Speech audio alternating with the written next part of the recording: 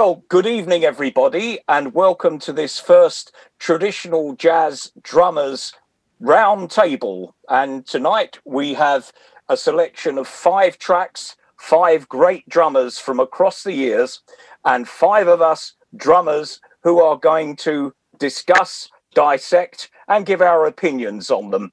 So I'm going to let the guys introduce themselves. Hi, everyone. I'm Kevin Dorn. I'm in New York City, and what can I say? I'm a jazz drummer who is influenced by people like Gene Krupa and George Wettling and Cliff Leeman and Dave Tuff and all these great drummers, and I'm just trying to learn how to keep time and swing. That's what I'm doing.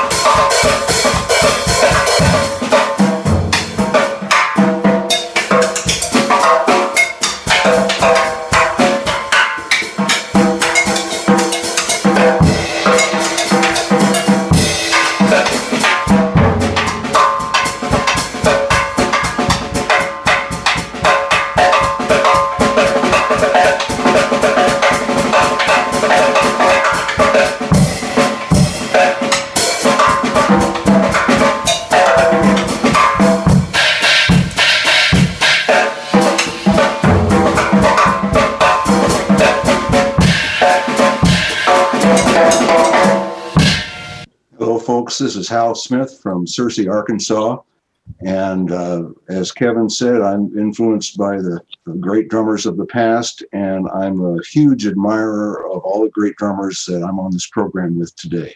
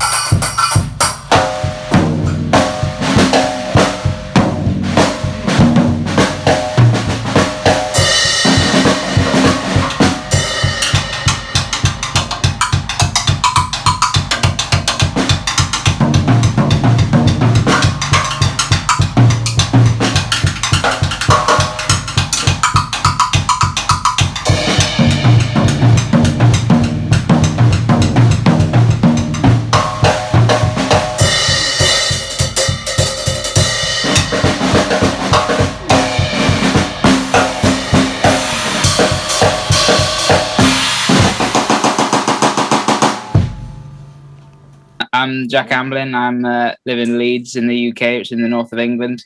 And yeah, like everyone else, I guess, just I like a lot of the guys from the 20s, 30s and 40s. And I actually like a bit of early rock and roll as well, which may not be all right, I don't know, but I like it.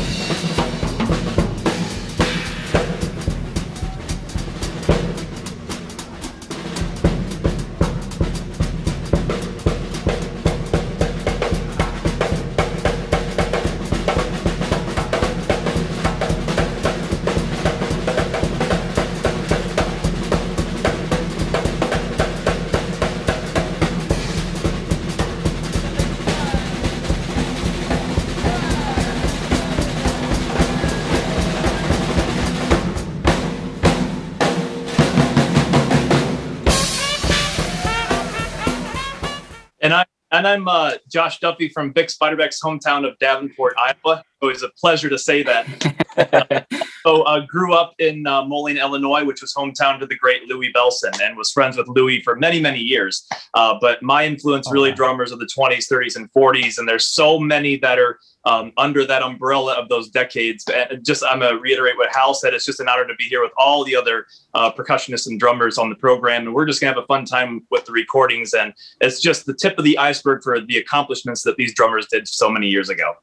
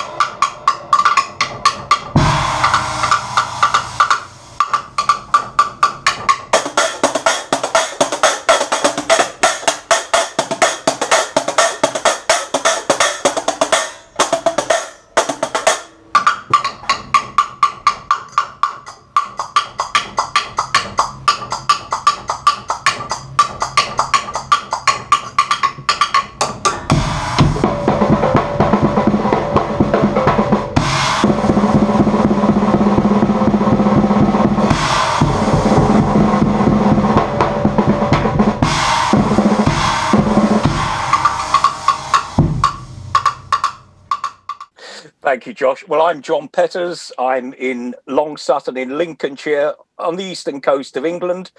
I've been influenced by the same drummers that all these guys have been influenced by, and thoroughly enjoy the music. And I admire the drumming of all of these fellow people on this forum this evening.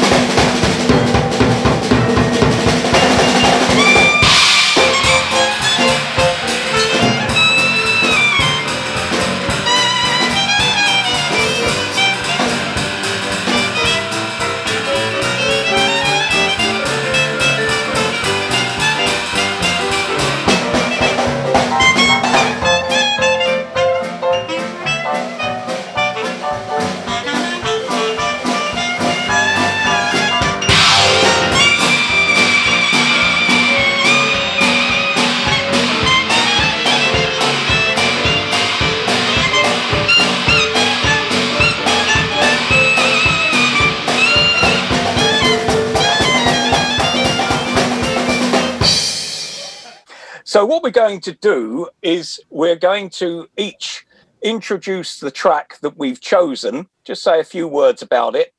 Then I'll play the track and then we will take it apart afterwards and see what we all think about what we've heard and what we've picked up and what we've noticed. The best way that I could come up with to do this was to do it in the chronological order of the recording dates of the tracks.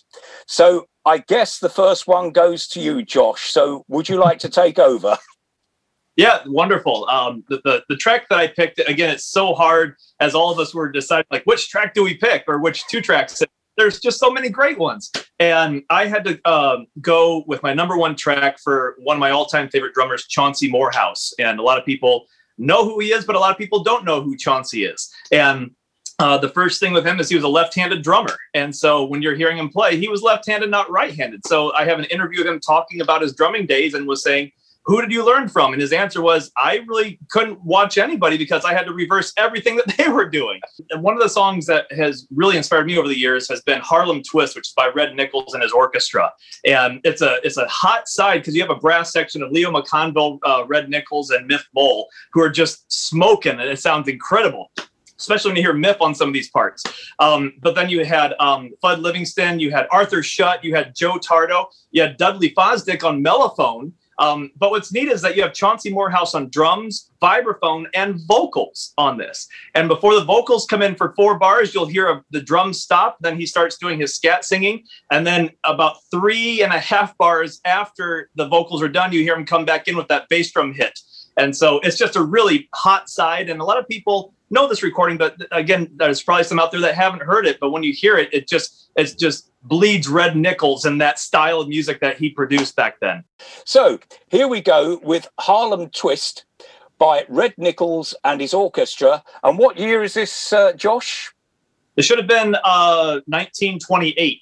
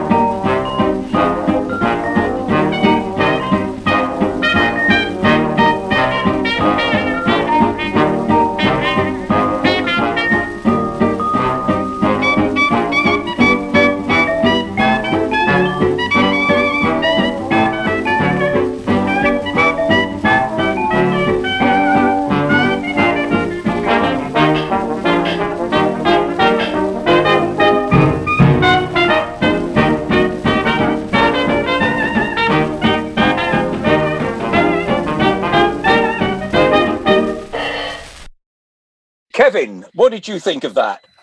Well, one thing I wanted, Josh, do you think, is he playing, at least a lot of the time, is he playing 4 on the bass drum? Because it sounds to me like the drums, one of the things, I don't know if he's doing that, but one of the things I love from back then is sometimes when the drums are in 4 and the bass instrument is in 2. And that kind of sounded like the feel to me there, but I wasn't sure. Yeah, Carl Kress is on guitar, and I know I mentioned Tardo, and I know he's on Hal's recording. There's all this Red Nichols going around. I think he's on a very light 4 because he's also using brushes at the beginning. You can hear when he switches to sticks behind Miff Mole doing the part there, and so that he got that light 4 just without a bass instrument there. Yeah, that's a good point. Is that you can kind of hear that low pulse, but with Carl Kress just chunking it out there. That's a great point.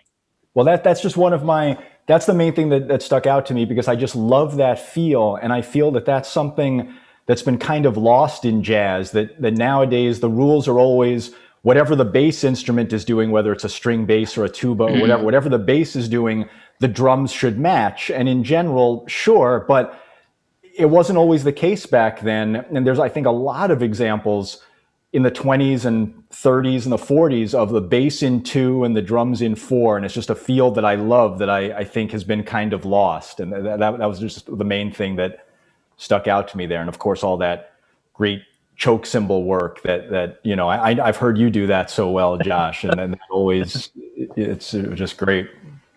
And the way he plays is just so innovative. And I agree is that when you have a lot of drummers today, even what they're being taught in school is even say, oh, don't use the bass drum, just drop bombs here and there. But it's that soft feathering the bass drum with the bass instrument that just really has that low end just moving along and swinging along there. Yeah, so just the one other thing I wanted to ask you, Josh, that choke cymbal that he's playing, do you know what size cymbal that was, or what do you think it was? It sounds like a 12 that he's playing. I know he would play anywhere from a 10 to a 12, and I've got a 14 that I use, and that's very similar to what Burton would use. But with Chauncey, he had a little bit more of that higher pitch, and I've seen pictures, and it's about a 12-inch that he has there. And I actually own one of his chokes, and it's a really thick cymbal, and it's about 10 inches. And it's when I it kind of gave that sound, but again, it was like, oh my gosh, when I hit it, you thought your stick was going to break. It was that thick. So. Of all the recordings of that of these kind of era ones, I thought that cymbal sounded the most like a hi-hat. Actually, I was going to ask, like, oh wow, it's like that can't have been a hi-hat, but it's really, maybe it was just the way it was recorded as well. But right. And it's actually not a hi-hat. It's actually so thin because I can get that sound on my 14 as well. And so you just have to find that right thickness of the cymbal, and it just gives you that sound. But it's also how he would hit. He'd kind of hit, and then he wouldn't go all the way through. He'd kind of pull his arm back. You can see videos of him with Roger Wolf-Kahn where he kind of hits, and it's kind of a pullback. So that he makes has sense. all these different like arm motions, and I've tried to like study his sound, and I'm like contorting myself all over the place. It's like, oh, that's what Chauncey did. Okay, because I'm just trying to get that sound. Yeah, that's really interesting because, yeah, I say that, like, because you can, obviously, it's what I like about, I mean, you can do it on a hi-hat as well, but what I like about some of the choke cymbal stuff is that you can control how long the cymbal notes are, you know, which isn't something you normally think about with cymbals nowadays. Like a lot of other, or, you know, or even later jazz drummers, just like the cymbal is the sustained sound to hit and carry over something, whereas you can choke it and control the length. But I think you must be right. Maybe at dragging that stick across the cymbal, it nearly sounded to me on that recording like two cymbals meeting. Which probably why I was like, oh, it can't be the hi-hat, but that's the closest I've ever heard to a hi-hat sound. You know, amazing. Yeah, it all boils down to physics too, with how he's coming at the angle, how hard he's hitting, and different motions. It's like I've actually tried to study like what's it sound like if I move my arm all these different degrees on that cymbal and different strengths I'm hitting it in attack. And so it's like, wow. And that's like some people think, oh, it's just a choke cymbal. It's like, yeah, there's so much with just a choke cymbal that you can get all these different sounds out of it. That's a great point, Josh. Just when you hear like a lot of people, they just think, oh, a choke cymbal, you're just doing this one thing. But when you hear a master like that, it's the same. And Jack, I also agree. It sounded like a hi-hat, and it's the same kind of thing when you hear someone like Joe Jones or Dave Tuff play an entire tune on a hi-hat, but they get all these different effects from it. And it's the same thing. A lot of those drummers, they could play, at least on a recording, a choke cymbal through the whole thing, but get so many different variations, a tight sound and a sustained sound, and you can just, you know, it never becomes, you know, it's just they get every effect that they need out of that one thing. It's great. Yeah. I was going to say that he sounds different to how I hear him playing on the Bix recordings, and I'm wondering if that's because this is a Victor recording as opposed to the Bix Beiderbecks being OKs. And we know from the situation with Krupa that OK were not keen on full drum kits. So I'm guessing the impression that we get on the Bix and his gang sides and those records from that period don't actually do him justice. Would you go along with that, Josh? Yeah, when he's on those okay sides, he's very active, very musical, very more active behind Bix and behind all the musicians when he's playing. With this, he's taking more probably of that arrangement with Bix and the guys. They had their arrangement we're playing. I know that there's a written arrangement of this song of Harlem Twist, so he was actually reading the chart and adding in everything. And I'm sure, too, he had a lot on his mind thinking, okay, I have to do the brushes at the beginning, then I got to switch to choke, then I got to stop, do my singing, come back to sticks, and then grab the mallets to play the vibe part. And so he's very active. And so when there's a lot on our minds, you don't want to get pads 1 and 2 crossed, and all of a sudden you're doing something wrong because there goes the take for the day. So sometimes it's better to be a little bit more simple on a recording and effective than be busy and make a mistake. As I was saying, I wouldn't even thought that was the same guy doing the scat as well. And like on top, and that style of scat's interesting. It's like early, isn't it? It's like it's almost like a horn line scatting, really. But and I love the idea of like. So where do you say this is? 28. So yeah, like they were. Are we on electric recording yet in 28? Yes. Yeah. So like yeah, so you've got some mics there, but probably only one in that room, right? So, like, I love that. I'd love to have seen what the setup in that was and how he would have to move forward to do that. I just love that. Once you said that, you can visualize the room and like all the things you must have done in that room as well. Amazing. Well, I think they may have had more than one microphone because there was early mixers on some of those early recordings, I believe. Right. Still wouldn't have been the same mic on his drums and that scat, though. I would have thought, or maybe, no. One thing I was going to say that I noticed, Josh, the Louisiana Rhythm Kings series of recordings, is it Chauncey on the early ones of those or Vic Burton? I believe it's Vic Burton because I've been listening to those and I have some of those sides here. I don't think I did much with them. I think it was more of Vic Burton. And then, of course, Krupa was in. And I love on drums of Lady Be Good when he plays with them. But yeah, primarily with Chauncey, he did some work with Red Nichols, but then he got work with NBC and was working radio there. And so his dates of playing with a bunch of the musicians like this, just side dates, started to diminish. And because he had more of the studio work, because he had a family too. And so he was wanting to have that steady work for the family.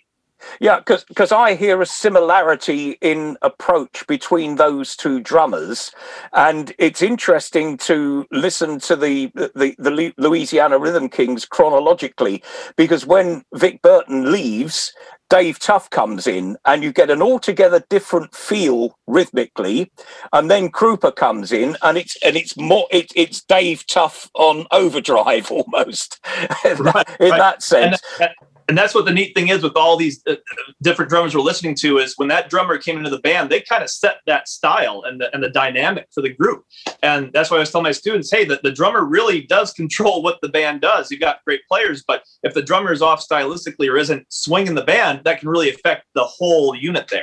Yeah, I agree with that. What happened to Chauncey in later years then?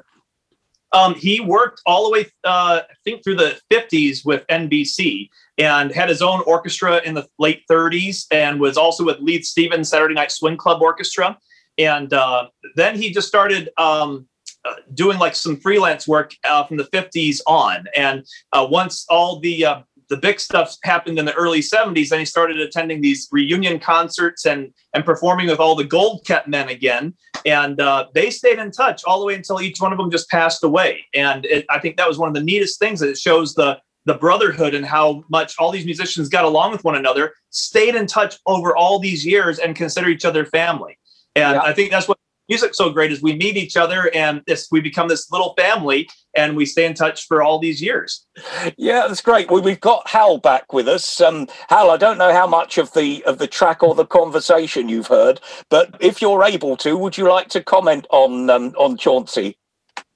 Now, I didn't hear the track at all, I'm sorry to say. There's a new take I found. I'll get you for that. I'll make a general comment on Chauncey's playing, though, if I may. I think of Chauncey and also Vic Burton as reactive drummers, as opposed to Stan King, who I think of as a proactive drummer. I listen to Chauncey and Vic Burton, and they're kind of dancing along with the horns and the inner rhythms that the band's playing. That like what Hoagie Carmichael described as sock time. And that's how I think of Vic and Chauncey Morehouse playing, as opposed to Stan King, who just came charging in with press rolls and rim shots and cross sticks and sometimes 4-beat on the bass drum. But that's one of the charming things about the Chauncey Morehouse sound that I like so much. It's so easygoing and so relaxed, and he doesn't play a lot, but he plays just the right thing at the right time, like the cymbal accents on Clementine with the Gold Cat Band, or the woodblock on the out chorus of Jazz Band Ball with Bix. It's so refined and so quiet and so thoughtful, but it's always right. Oh yeah, yeah. Okay, and any closing comments on Chauncey, Josh? I mean, it's, as I said, he thought he played his, and this is from an interview with him, he thought he played his best with Paul Specht in his orchestra, because he's like, I had my freedoms to do what I wanted. And when I'm hearing the interview, I'm thinking, well, I thought some of your best recordings were with Bix and his gang, with Red Nichols. But what I would have paid billions of dollars to have seen him drum with Adrian Rollini's New Yorkers. I mean, that, oh my gosh, that outfit would have been incredible. And I know one of the closest we can get to that is listening to Crying All Day by Frank Trumbauer's orchestra, because it's pretty much the same instrumentation and musicians that were in that group. And when I hear that, I just get chills every time I hear it. But I mean, I agree with what everybody has said here about his drumming, and it's just great to bring his name to life again and keep his legacy going, because he was so important in the 20s, but then also the 30s and 40s when there were so many other great drummers. And I just got to mention how great it was hearing Fudd Livingston on clarinet and tenor sax. It's like, oh my gosh, it's a who's who in that ensemble. So yeah. Lovely. Thank you very much, Josh, for that. That was a new track for me. I'd not heard it before, and I thoroughly enjoyed it. And it's given me a little bit more of an insight on Chauncey that I hadn't quite realised. So thank you for that. Well, we now hand it over to Jack. And Jack, would you like to tell us a bit about the track that you've picked and why you've picked it? Yeah, sure. So, I mean, I'm sure you all know this guy. I think you guys are all much more authorities on some of the stuff than I am, but it's great to get your opinion on stuff. And I've chosen this Ray Bauduc track, or Bob Crosby, I should say, but because I've been doing some transcriptions of some just kind of drummers that stood out to me. I mean, years ago now, after meeting John, and John helped me out a lot with loads of some great recordings. I think I've told you this before, John, but those like all those discs you gave me of those bands, like loads of them I hadn't heard of. And then I was just doing some research just into stuff where I heard something or trying to find this drummer. And I was like, I wonder who this is. And then undoubtedly it's on that disc you gave me. It's on there somewhere. So I still got them. I still look every couple of months, I still go into it and have a look. So it's amazing, really. But so this big crash, I transcribed it because what really struck me about his playing when I first heard it was like, I don't know if you guys would agree, but it's really contrapuntal compared to a lot of other guys playing, but somehow doesn't get in the way as well. It's like he's very busy on blocks and bells, and still does like tricky cymbal stuff even into the 40s when it's not in fashion anymore. But it's still he plays all these patterns, but they somehow don't get in the way of the other musicians. And I also really like of this era of music, of every era, I guess, but I like the guys that kind of entertain as well and put a bit of a show, and hence why the other track I chose is like a Papa Joe one. So I think he's the same. He's like amazing player, but also like a bit comedic and puts bits into his playing that isn't solely based on the oral. It's like it's visual as well. So yeah, there's just a couple. I think you all know this track. It's pretty famous anyway. But the bits I thought to look out for were I've got some written down here. So like he does some cool accents, like playing sticks on the bass drum. There's like some double hanging over from some double drumming, which isn't that common really as time goes on. He's also, I wonder on this recording, I wonder how well it was all like rehearsed, because he hits there's like a trombone slide that he hits perfectly with a cymbal. And I was talking about like choking the cymbal at the right point when that trombone note ends. And it's like, so I wonder how, loads of the top line stuff is supposed to be kind of improvised on the spot, but I wonder how much they stuck to what they kind of agreed, because he hits it perfectly. And again, there's like his offbeats, and he chose a wood block to do some offbeats, which is like interesting rather than a choke cymbal again. And the other just general thing about him as well, I think that this track, it might have been the way it's recorded as well, but he's a pretty quiet player. Like, I know it's like there's some things, he had some of his drums had like wood hoops as well, rather than metal, and I'm not sure about this recording, but like I know that will affect some of the kind of the rim shot sounds. But I also think he never really gets massively loud on this track, but it ends with him doing a little fade out, like stick on stick on the snare drum. So I think it's interesting. He's a really dynamic drummer as well. Here comes Big Crash from China by Bob Crosby's Bobcats.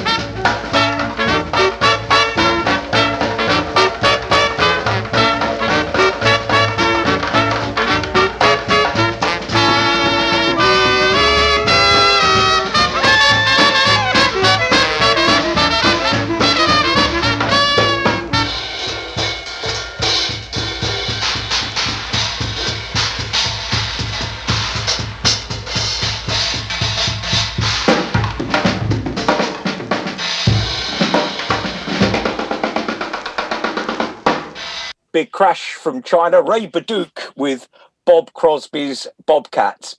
Right, Jack, what would you like to say about that track that we've just listened to? I think I said it in the introduction, really, and I'm sure you guys all know that track, but I just think it's a great, I don't know if I'm talking out of turn, but I think he's very unique in his like approach to it. I find him very easy to differentiate from other players. Just as I said, it's just really contrapuntal, and like, you know, even talking about block work or something, like for the first guys I'm aware of do like the block work that I could identify as like Baby Dodd stuff, or like Duffee singles and stuff, but they're like bit Ray Bauduc's is completely different style to that, and he doesn't do a lot of kind of cross rhythms, but it's all very busy, and there's that fast section in that's like, it's kind of like 3/4 but in sextuplets, and also he rushes like hell on that bit. When I was trying to describe it, I was like, oh my god, try this. I ended up, just because of setup I had, ended up having to play it left-handed as well, because what I find sometimes hard about when you're listening to these recordings, you know, if they've like if the pitch has slipped a little bit, I'm listening and I was like, oh, has he got a third cowbell in there or like a third tom, or has the pitch just shifted a bit?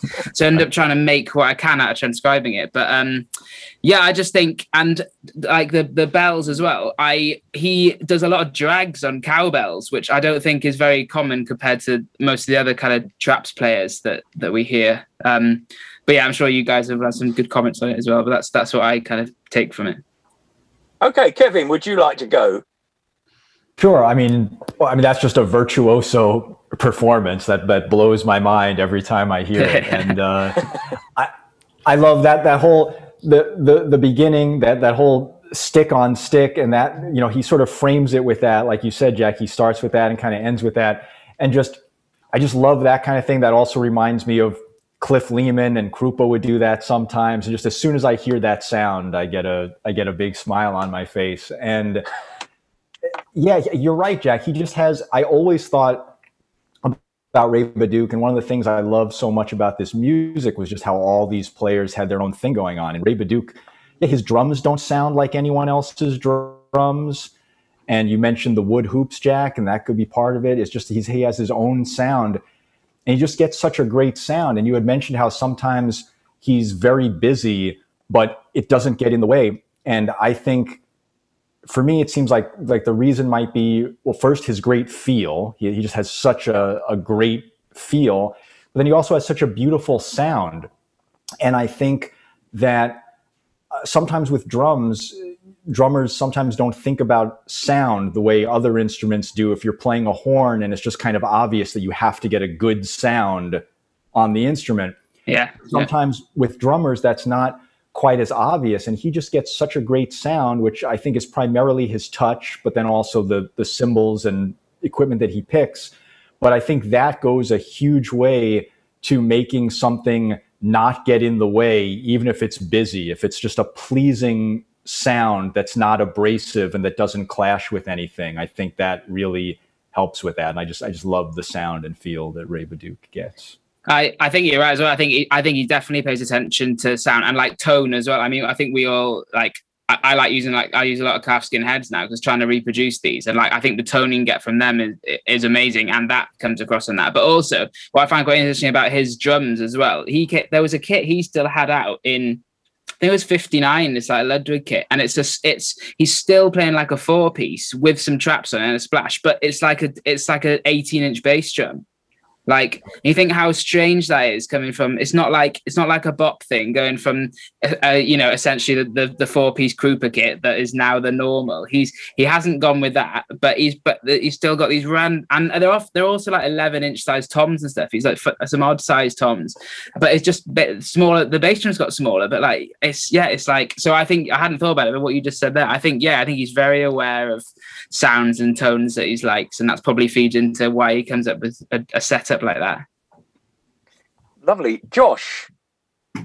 Yeah, when I hear that, I also think of like early Baby Dodds too, because I know Baby did solos like that with the wood blocks and cowbells, and it's very beautiful to hear that.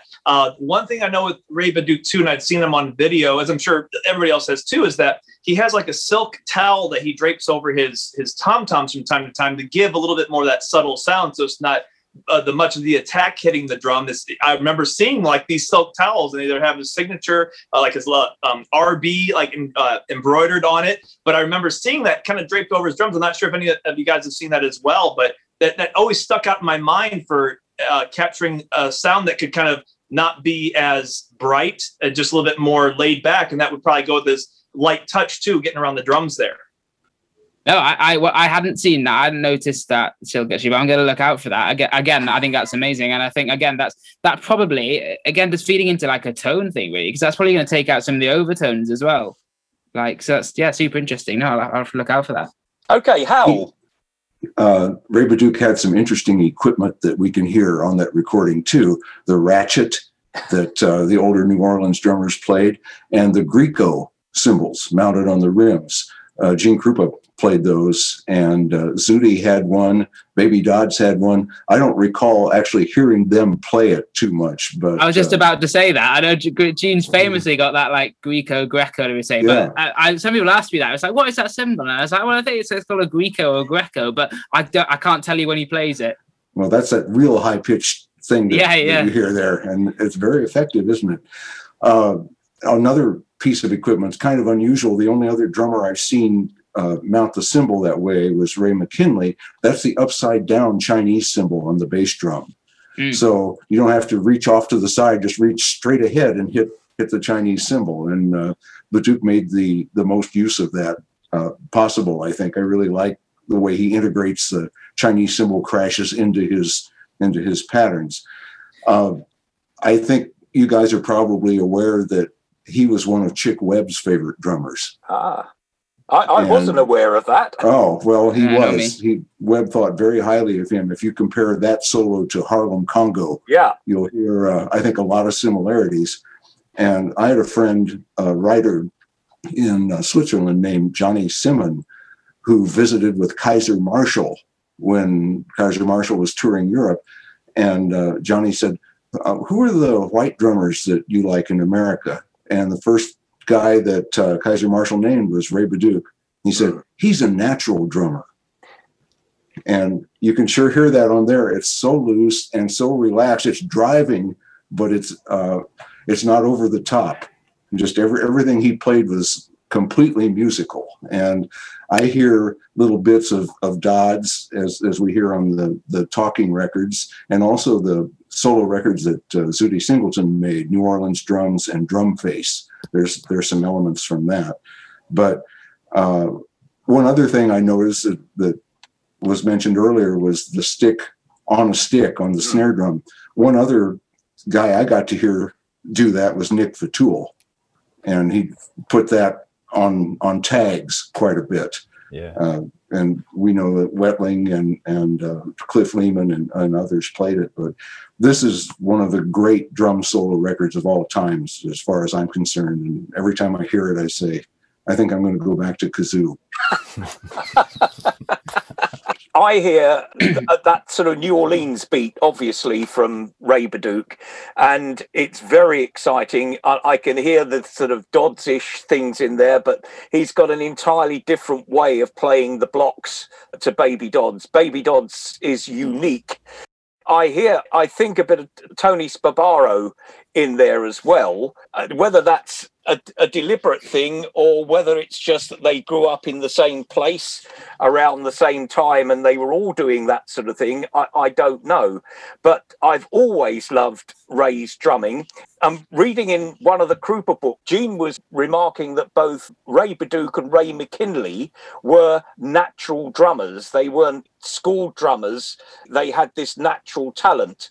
And I think that's absolutely wonderful. And anything that Ray Bauduc's on is worth hearing. Although I find him, like George Wetling, less interesting as we get into the 50s, where he seems to give up playing the snare and the blocks and the rims and plays a lot of time on ride cymbal and that sort of thing. You were aware that he was a dancer too, right? No, I wasn't. Well, he was a very skilled dancer. And if you ever watched that short of the Crosby Band from 1938 and watch him play Pagan Love Song, he's doing a snake dance behind the drums on his solo, where his head and his body are moving in different directions.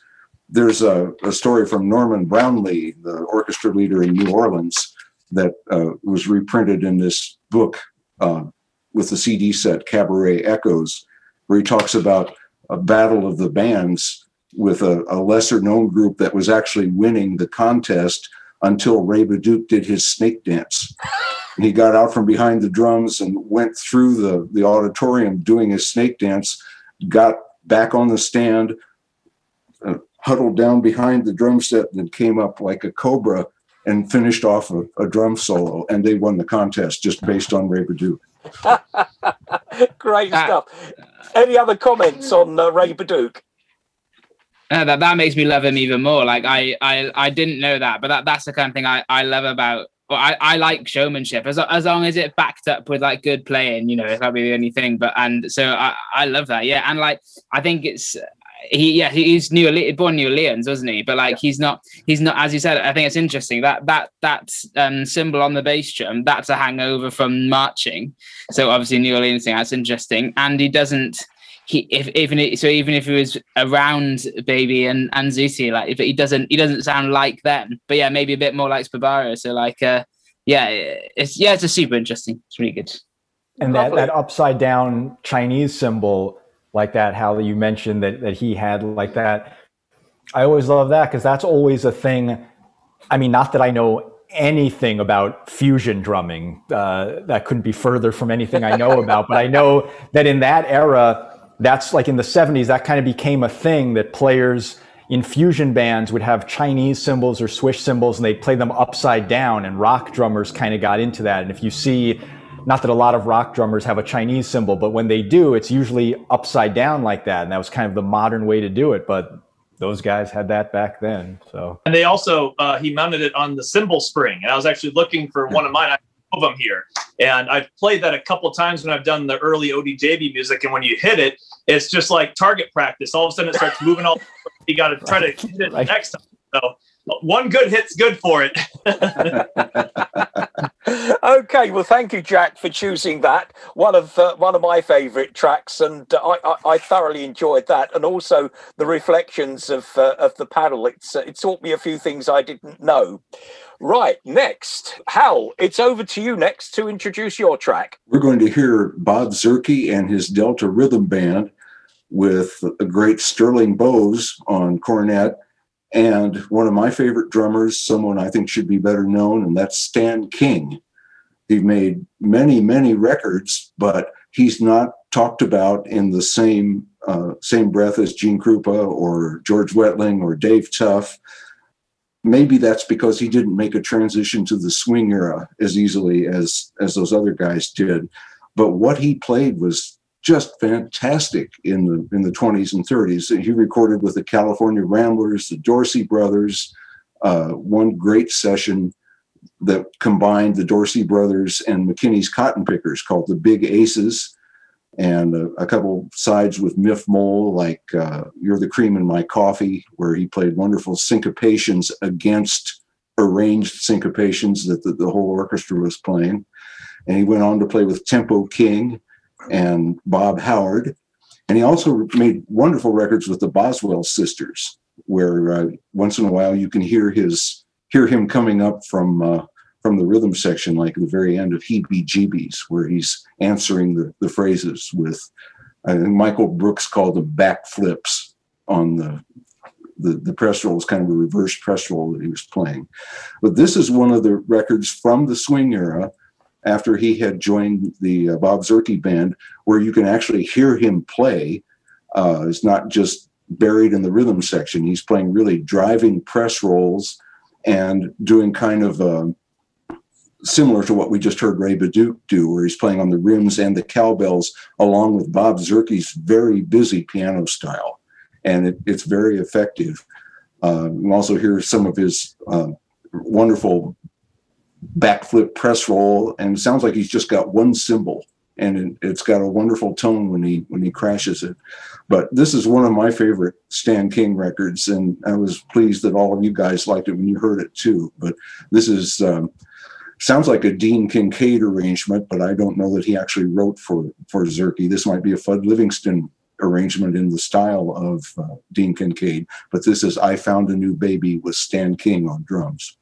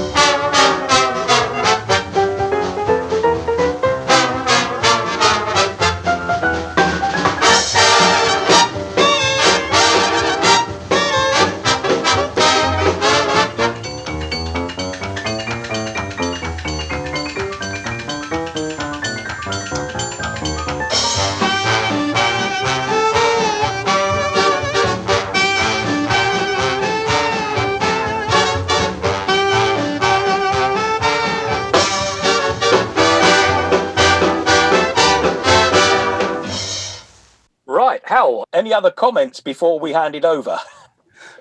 I love the rip shots that he played, the afterbeat rim shots at just the right point behind Sterling Bowes there, and that very fast triplet that he played on the snare near the end of the ensemble. But the rest of it, what I'd mentioned earlier, he's a proactive player. He was making it hot right from the start with those press rolls. A friend, someone that several of us know, David Sager, great trombonist, I'm trying to remember where this happened. I think it may have been at a union hall where he was talking to an older musician, and he mentioned Stan King, and another older musician was walking by and stopped and turned around and said, "Stan King, best press rolls in the business." There they were. It just made that whole thing go. Josh, what have you got to say about that? Oh, it's just beautiful. Yeah, I love Stan King's playing, and as I agree with Hal, is that his name should be out there a lot more. And there's been a lot that I've been trying to uncover a lot recently with Stan King, trying to find out like more history about him, like where does he come from, and a lot of that. And sometimes the personal history isn't out there as much as the musical history, because I'm always interested in who they were as a person as well, because that goes into their playing and like what makes a person play like that. And I have to agree, when you hear Stan King doing those press rolls, but then doing the accents in there, and it's so smooth and beautiful. That's one thing you don't hear that many musicians behind the drums doing anymore. It's just a straight on press roll for their entire solo and then going back. And I've done that a couple of times, and then the audience says, "Well, why aren't you doing more on the drums?" I'm like, I have all I need right here in front of me. I can get as much music out of this one drum as I can the entire kit. And that's what I hear with Stan King. When you hear those press rolls, it just, again, sends chills, like, wow, that sounds incredible.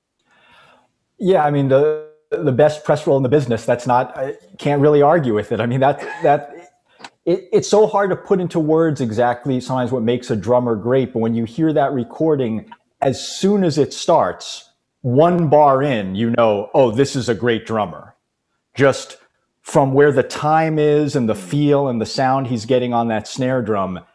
Many drummers, technically what he's doing at the beginning, just like the basic press roll, is not technically a difficult thing in terms of what it actually is.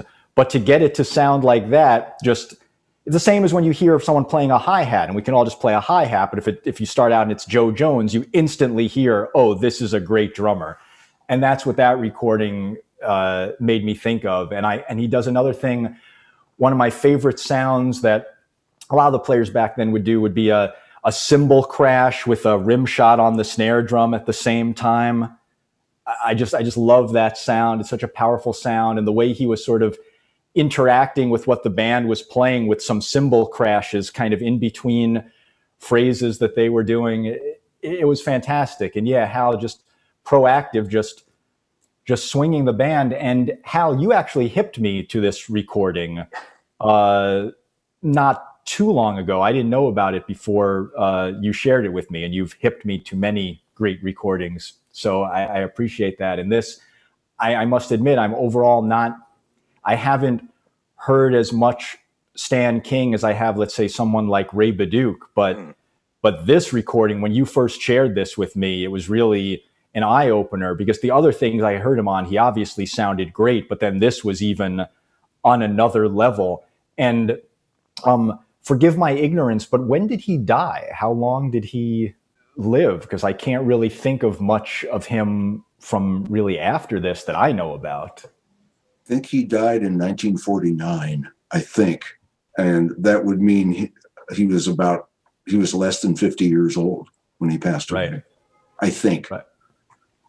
Yeah, because you just hear this, and again, this player should be better known. And I was just so curious, you know, what he would have kept doing, you know, just the way these different players change, and to hear them even once, you know, High Fidelity came in, you know, to have had that chance with someone like this would have been amazing. When you hear his records with Tempo King and Bob Howard, with both of which were small combinations, basically imitating what Fats Waller was playing with the same instrumentation and saying, yes, yes, and encouragement like that while the other solos were going on.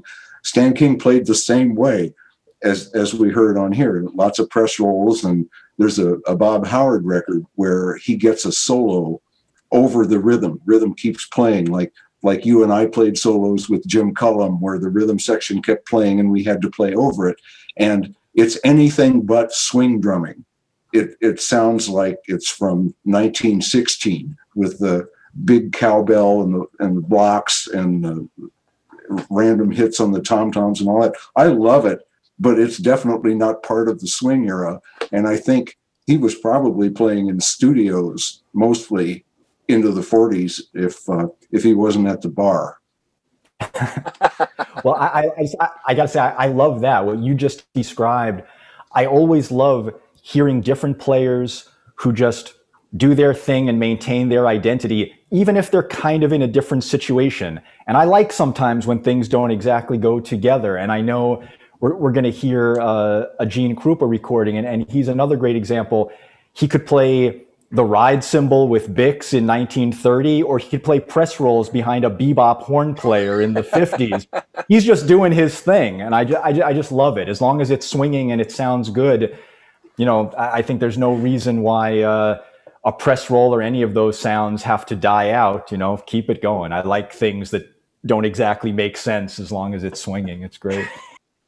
Yeah, but I purposely didn't listen to these songs before we did this, but that was amazing. I'm not aware of Bob Zurke, is it? Or Zurke, what do you say it? Bob Zurke. But yeah, I want to be on the hit list with Kevin, Hal, if that's the kind of stuff you're sending out. That's amazing. When was that recorded? That's 1939. That quality was amazing, and like that, the quality of the band as well. Like there was a lot of later influence stuff in it. I think there's more interesting arrangement ideas in that than in like the Benny Goodman band, which is the same era, you know. Like, and I get like yeah, I agree with Kevin as well. Like mixes of sounds on there, like Ray Bauduc and that, like played on the wood block or the shell of the bass drum on that first piano break or solo as well, and then we're like, oh no, I don't like that. Went back to the snare drum, but then later on, and then that's that Greco symbol you were saying about. Then you could hear that the second piano solo towards the end, really clearly. I think. Yeah, very possible, or else it's a really high pitched cowbell. Yeah, potentially, but yeah, I'm gonna look up more of that. That was really exciting, and again, so like everyone goes on about like Krupa being this like one of his main backbeat guys because he's bringing a backbeat in the last chorus. That's backbeat basically in from the beginning and basically throughout the song, apart from backing the quieter solos. I think that's really forward thinking as well. You know, like that's giving me a reaction. The same one to there's another. Sorry, I wouldn't forget. It's embarrassing for you guys. I've got that in a band, but Jimmy Crawford plays with Jimmy Lunsford. Yeah. That, I wasn't really aware of that band, and then I heard a recording of that somewhere, and I was like, "Wow, this band's amazing! They sound so much better than some of the other bands in the era." And like, technically better. Do you know what I mean? Like the arrangements. I mean, like in a clean, more Chicago style way of playing. I mean, like, but so just thanks so much for introducing me to that. That's amazing.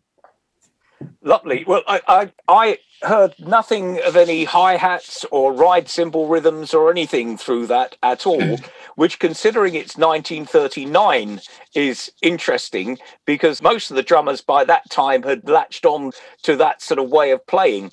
But here we've got this old style that's going right the way through the piece. And like you said, Hal, those backbeats, the offbeat rims and that sort of thing, it's wonderful stuff. And there ain't nothing wrong with a press roll. That's what I'll say. The next piece is the track that I've chosen. Boy, was this a hard job. And I considered lots and lots of different things. I had to have a Krupa track in this presentation because I think he was such an important drummer. And it was a question of which to pick. Now, I've gone for this because it's a live situation. It's 1944, so it's the time when he was probably at the peak of his playing abilities. It's a time when the music was in transition, so we're just on the edge of what's about to explode on the scene with bebop. And Krupa is the big star swing drummer, but he's gone back to his roots in Chicago, and he's playing what I would call perfect Chicago-style drums, with a mixture of swing drumming as well. And what you hear at the beginning is you hear some closed hi-hat behind the piano, and then you hear a mixture of mostly press rolls, a lot of rim shots, a lot of tom-tom punctuations, a lot of offbeats. Behind the trombone solo, you hear him play ride cymbal, and then you get the solo where he constructs two choruses and they make absolute sense. And it's almost like a call and response pattern. He's playing a phrase and then almost answering his own phrase again. And then you get the ride out couple of choruses, and then he goes for 3 4-bar breaks at the end. And there's all sorts of little patterns going on here. There's this interplay between the bass drum and the cymbal, which he does numerous times. There's the solo is mostly, I would guess, paradiddles and single triplets, mostly between the snare and the tom-tom. And it's just exciting, hot music. So this is Carnegie Leap, or Ensemble Blues, from the Eddie Condon Town Hall concert in 1944. Gene, do you want to take this right away? You want to take it? Got it.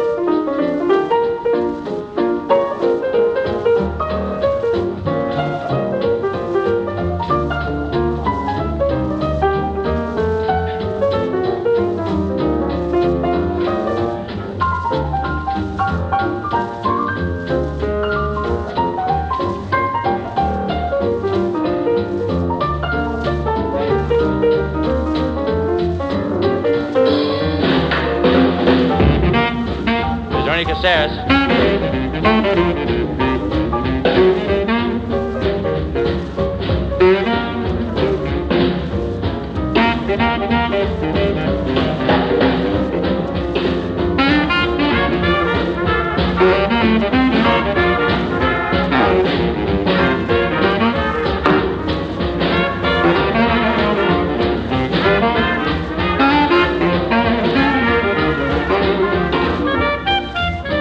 Joe Marcello from the Hickory House.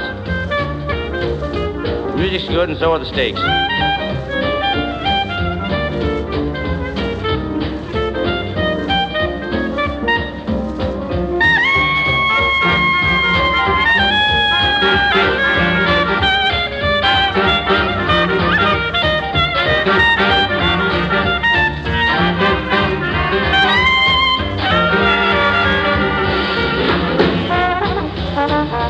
Benny Morton on the trombone. The Downtown Cafe Society. He works with a guy named Ed Hall, who we'll have here next week. He plays the clarinet very good.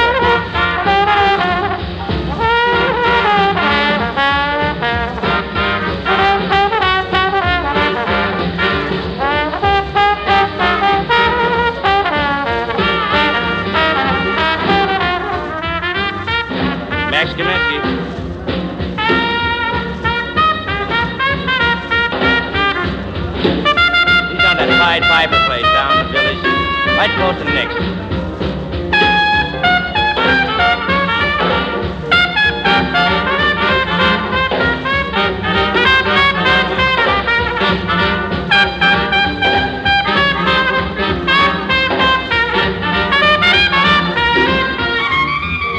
There's Charlie Ellsworth Russell.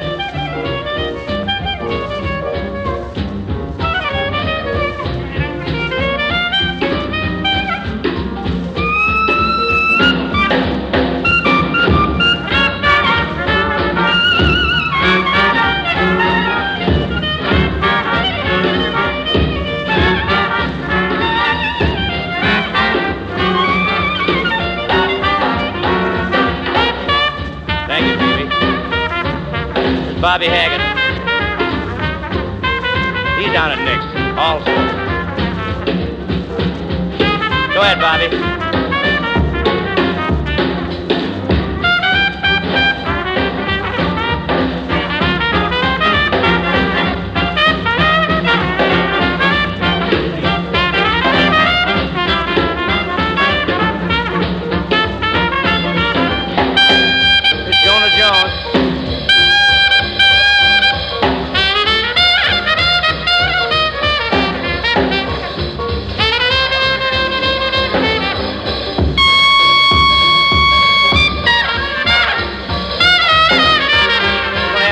back next week.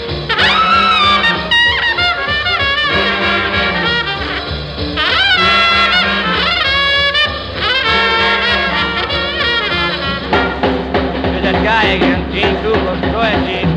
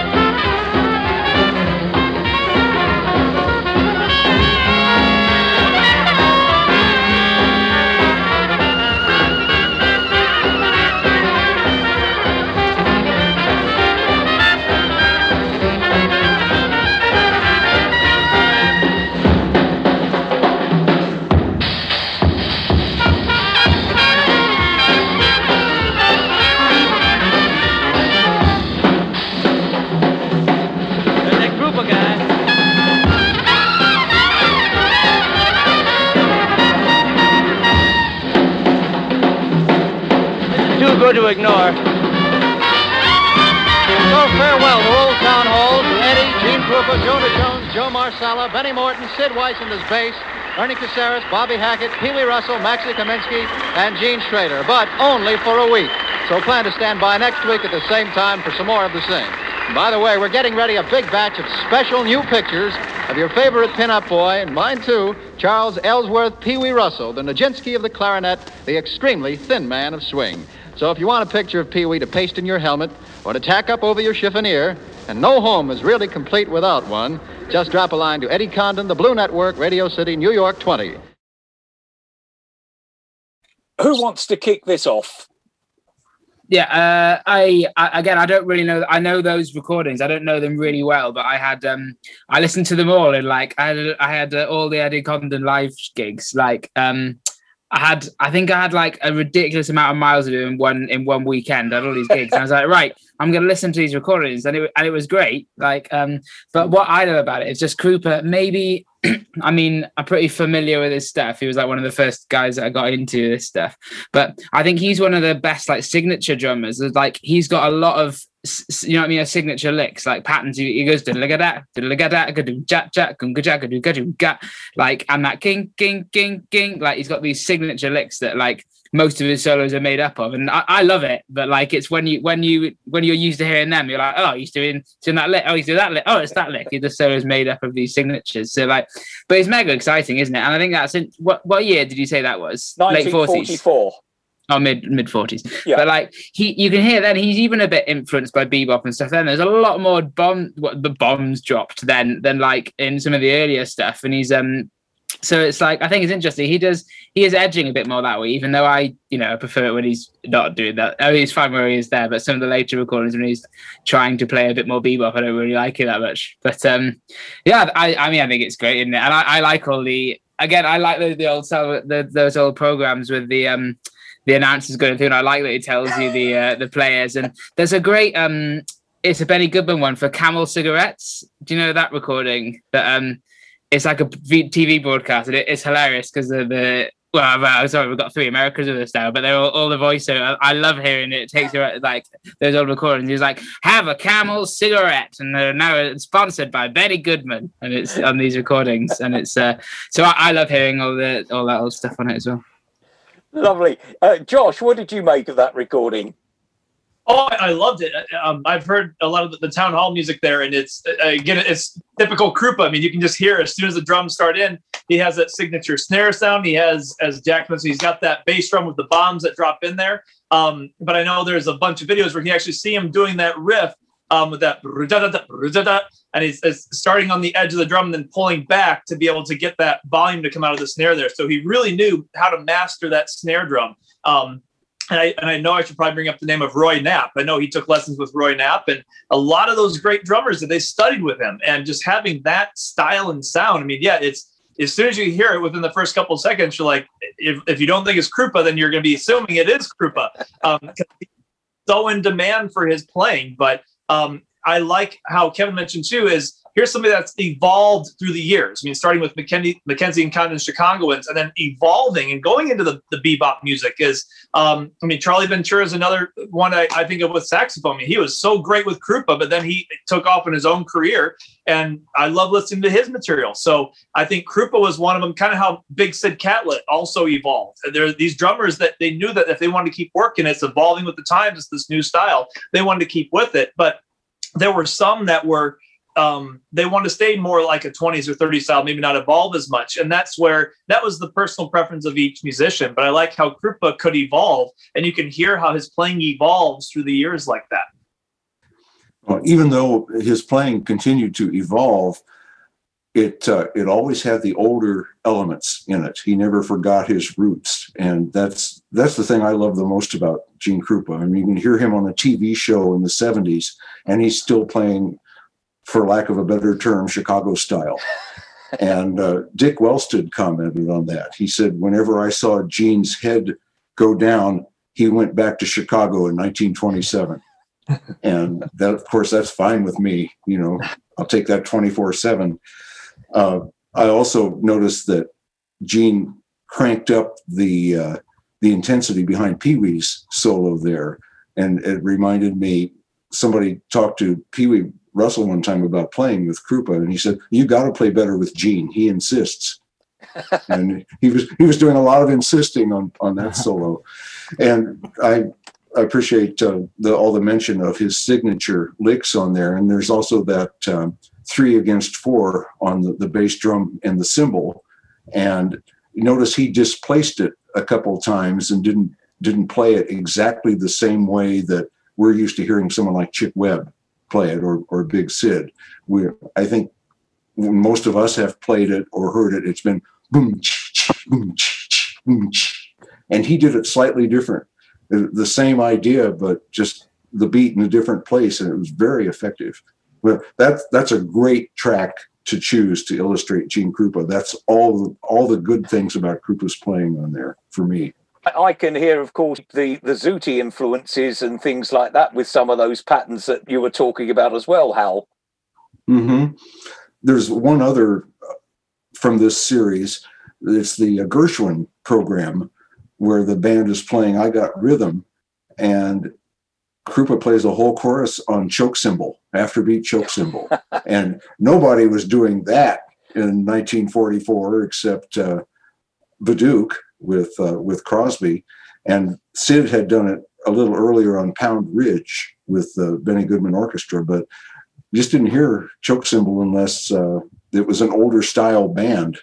But it's very effective, and that's one of the few instances I can think of a later recording where Gene is playing that, and he just played it to perfection. I think I agree. That's such a perfect recording to illustrate everything that Gene Krupa could do. And I think I always love hearing him in any context, and he played in such a variety of people over the years. But whenever you can hear him with Eddie Condon over the years, whenever they got together, that's one of my favorite situations to hear Gene Krupa in. Just everything he does works so perfectly. He sounds so comfortable, and the way he was driving the soloists, and that lick that Hal, you were talking about, I think a couple people mentioned, he does that kind of like or he'll do it between the bass drum and the stick shot, or the bass drum and cymbal, and he kind of plays it, I think, 3 times on there. He sort of did it between the stick and the bass drum, I think under Bobby Hackett, and then he kind of did it with the bass drum and the cymbal. Maybe it was under Jonah Jones, and then he did it in one of his tags. But yeah, kind of slightly different each time. But that's to me maybe the number one signature Gene Krupa lick. I always love hearing him do that. He did a thing also at the very beginning that's something that I've noticed with a lot of drummers back then that has maybe kind of gone away, when there's the piano intro and the drums just kind of sneak in. You'll hear that a lot, where maybe the piano starts and then the drums just kind of come in, but they don't really come in, okay, I'll wait 4 bars and then really come in with an accent. They just kind of sneak in. And I just always love that. You hear that a lot. People don't really do that today. And And maybe I would caution drummers, unless you're Gene Krupa, maybe don't go for a third 4-bar tag because the band will not be happy.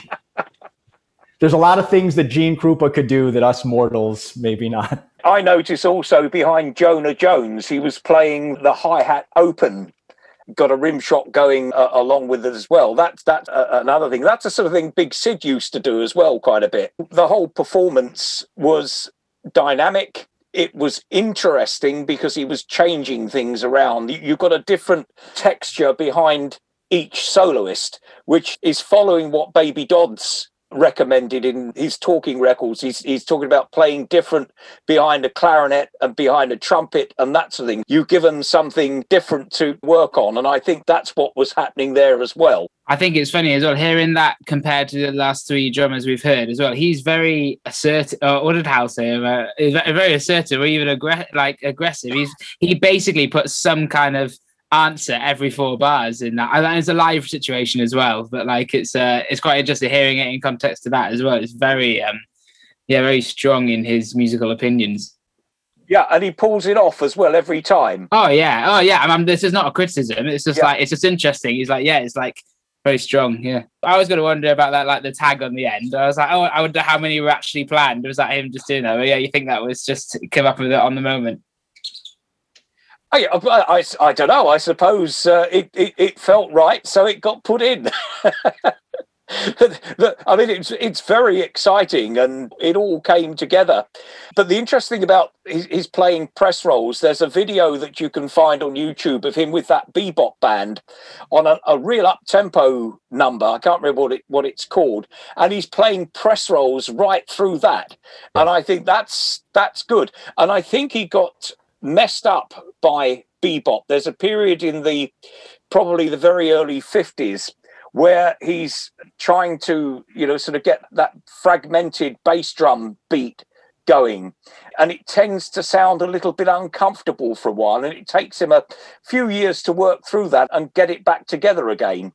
I feel like, maybe it's like, I think you can kind of compare it with like Louis Armstrong a bit, in that you kind of move forward at a time so much, and then you think like, oh no, this isn't for me now. I'm going to go back to doing what I like, and I don't know if that's a fair comparison, but yeah, I agree with you. I think, John. But he had some physical ailments too, John.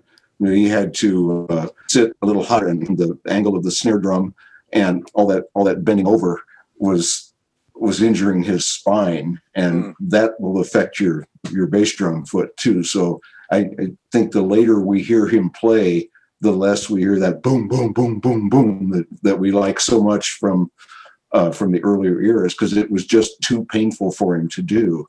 You notice on that last performance of the Goodman Quartet, they have George Duvivier added on string bass. I think part of that's because, I hope I won't be roasted by Krupa fans on this, but I think he was having trouble playing those fast tempos in 4/4, and they needed something to make sure there was going to be a bottom there for that particular performance. Yeah, there's some video of them rehearsing for, I don't know if it's for that particular concert. He looks like he's at death's door, doesn't he? I'm sure you've seen that. Mm-hmm. Yeah, he still swings like a demon. I think that's one of the sad things about the famous drum battle as well, in that, like, if you don't understand what Krupa did for drumming and how great, there's that quote, isn't it? That Buddy was a big fan of Gene, wasn't he? But it said, I can hit 8 cymbals in the time it takes Gene to hit 1, but he'll get a bigger round of applause. Not everyone will be looking at him, but I think that's a shame that famous recording that a lot of, if you like Buddy Rich fans find, it looks like he plays all over him really, but he's not in good health in that, and it's a shame that that's such a famous recording of him not in his prime really. Louis Belson said that in that drum video that came out some years ago, that him and Buddy were doing all these very complicated things, and yet Gene could just wow them just with a single stroke roll or something like that. I was just going to add to that point. When I was in high school, I was fortunate to be growing up here in New York. So there are a lot of great jazz drummers to go hear, and I tried to go hear everyone I could in just whatever style. And I remember one time I went to hear Max Roach, but I was wearing a Gene Krupa T-shirt. Cool. And he saw it and he got so excited. And you've got the man on your shirt. And he talked to me for a minute and he was telling me, I can't remember, this so long ago, I can't remember all the details, but he was telling me about some get together of drummers. I guess it was at a festival where they would each come out and play a solo. And, he said, I forget who was there, but Max Roach was there, maybe Louis Bellson, Elvin Jones, just like a ton of people. And Max Roach was saying, yeah, we all were trying to outdo each other. And we were all doing our most technical drum stuff. And he said, Gene Krupa came out and he schooled all of us because he started playing and he was the only one of us. He started playing and the people in the audience kind of started moving to it. Yeah.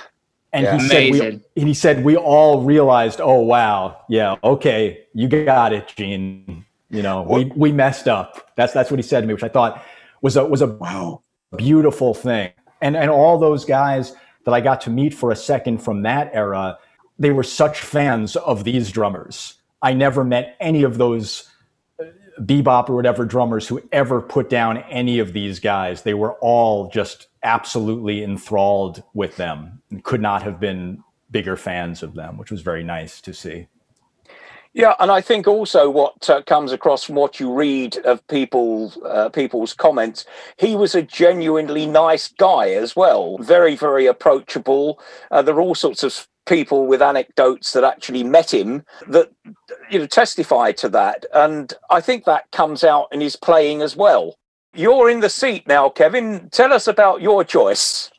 Okay. So I picked Cliff Leeman, and Cliff Leeman is one of my very favorite drummers. And this is a recording. It's a little bit later. This is, I think, from 1964, Eddie Condon in Japan. And when I was first getting into this music, I heard Cliff Leeman on a tape that someone had made me that was a compilation of different Eddie Condon recordings, but it wasn't labeled. So I didn't know who any of these people were. So I was listening to this and I was thinking, oh, I love this drummer, but I didn't know who it was. And then when I found out it was Cliff Leeman, of course, I went out and I tried to find more recordings of his. And this was, I think, the first one I got. And this is a little bit different. I like so many, one of the things that I love about this music most, how many ways there are to play it. It's infinite. And all of us here, although we might all fall under the category of traditional jazz drummers, we're all different from each other. And these players that we're listening to, although they would all fall under maybe that same broad category, they're so different from each other.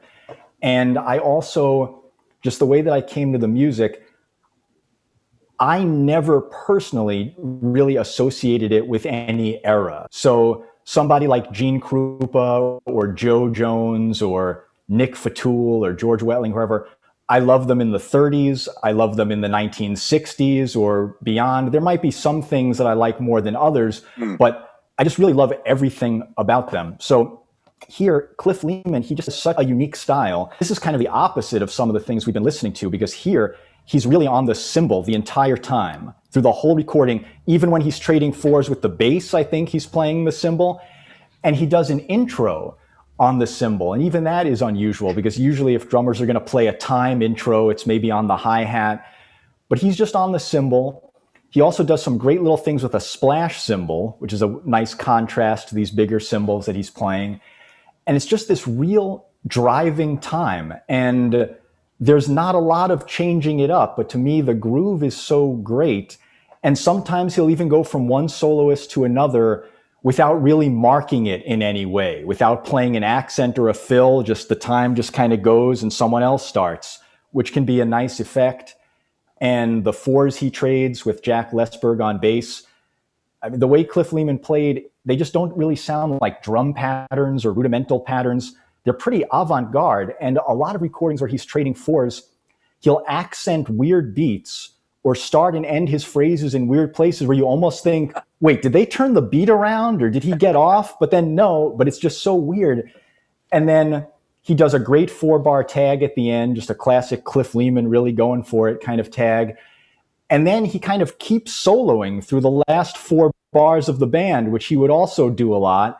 And then I love how the ending is just not clean at all. And it's just talking about different combinations of people. I think the front line is Buck Clayton, Vic Dickinson, Pee Wee Russell, and Bud Freeman. So it's just one of these, I've just always really been drawn to things where it's not so clear to say, well, wait, what kind of style is this? And it's just kind of like, I don't know. It's just swinging. So that's what I like about this track. Okay, this is I Would Do Anything for You with Eddie Condon's band in Japan. I would do most anything for you.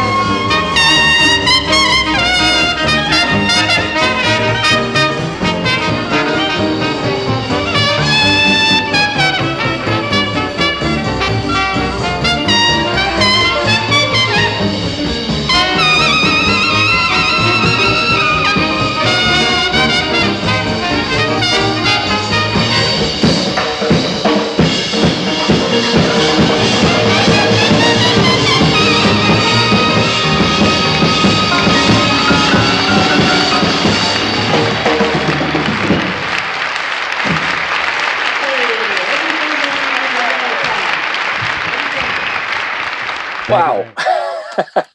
Kevin, do you want to add anything to that before we chuck it around the panel?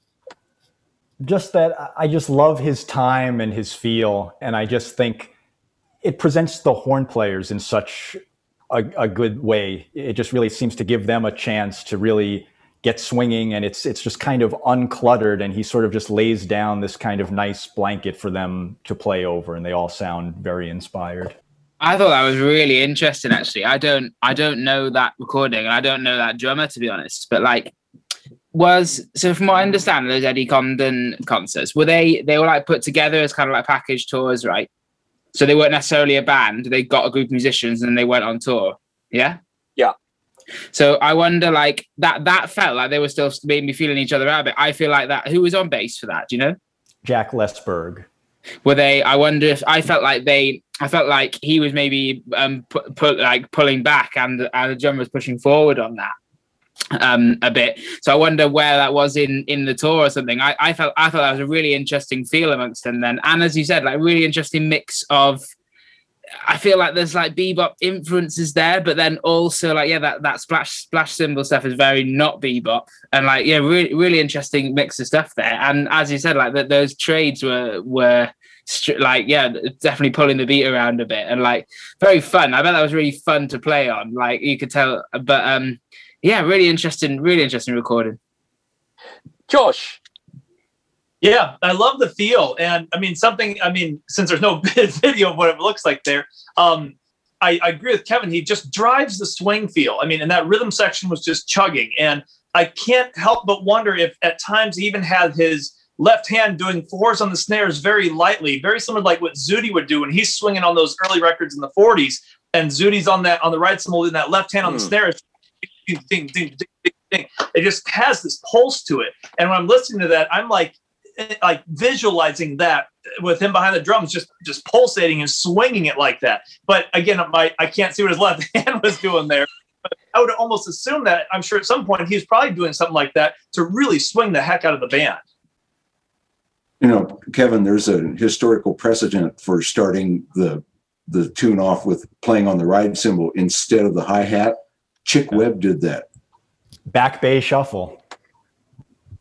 I've read that sometimes Webb would bring the whole band in by just playing time on the cymbal instead of the hi-hat or a snare drum intro or something like that. That's the first thing I thought when I heard that cymbal. I said, Chick Webb, because Chick Webb was one of Cliff Leeman's mentors, as was Big Sid.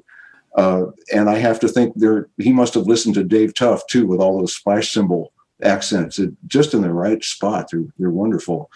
The thing I like the most about this particular performance, actually that whole recording of the Condon group in Japan, is how when he gets on the cymbals right away, it just starts shimmering underneath the whole band. It's a wonderful cushion and it keeps everything moving forward, but it's shimmer is the only word I can think of. It gets such a marvelous sound out of all the cymbals. And everybody seems to react to it the right way. Everybody sounds inspired when they've got that going on underneath. And two other people who we admire that I think did that extremely well, actually three. George Wettling in the 50s on the Condon Columbia records basically stayed on the cymbal once he got on it, and would bring different tones out of it and different dynamics and all that, but it really made the band move along and gave it everything it needed. Earlier, Dave Tuff with Woody Herman getting on the cymbals, especially the Chinese cymbal, and just making a whole side move along just from the cymbals. And later, Jake Hanna, especially in a small combination like this, anytime he'd play traditional jazz or older style swing, you get on one of his ride cymbals or the Chinese cymbals that have that same kind of shimmer that Cliff Leeman has here. I think that's an excellent choice to illustrate just how musical Cliff Leeman could be, especially with a band like this. It's kind of too bad that Wild Bill wasn't here, because Cliff Leeman was his favorite drummer for very good reason, as you can hear here.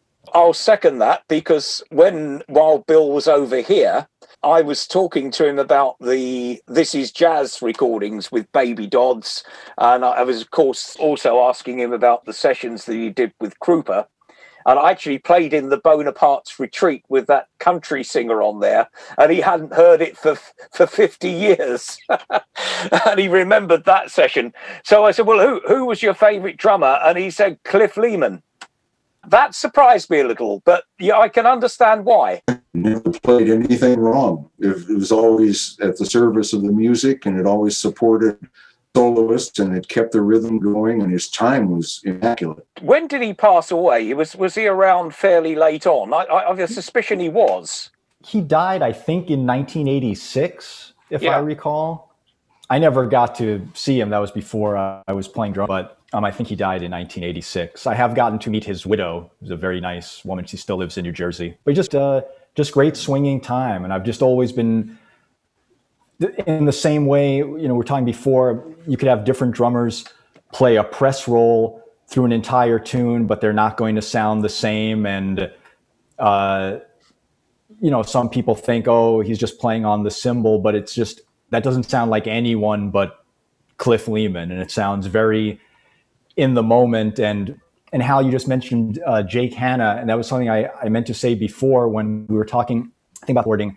And I can't remember, Jack, it may have been you, I can't remember who said it, but someone was commenting, maybe it was Josh, someone was commenting on how it was just this straight time on the snare drum, and he didn't need to do a lot on the tom-toms or anything. I always think about Jake.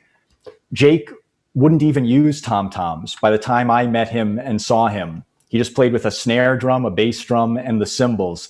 And it wasn't out of laziness that he didn't want to carry stuff, because I saw him at festivals where they provided a full drum set, and he would take the tom-toms off the set and put them backstage. And I just always really liked that too, because if you just have that kind of setup, you're really saying, hey, I'm just here to swing. I'm not trying to do anything. I'm just trying to play a groove for the band. So I always liked that approach as well. Wonderful stuff. Well, folks, this has been a most enjoyable discussion this evening. As I said earlier, I've learnt loads, and it's inspired me to do a bit more listening, I think. Me too. Oh, I say it was all wonderful music. Yeah, I mean, that's the thing, is it gets the gears going. You hear something, and then you want to go down that rabbit hole. What else is out there that you're listening to? So my thanks to Kevin Dorn, Josh Duffee, Jack Amblin, and Hal Smith. And guys, keep swinging. Sounds great. You too. Really fun, John. Thanks, everybody. Cheers, guys. Take care. Okay. Yeah, have a good one, everybody.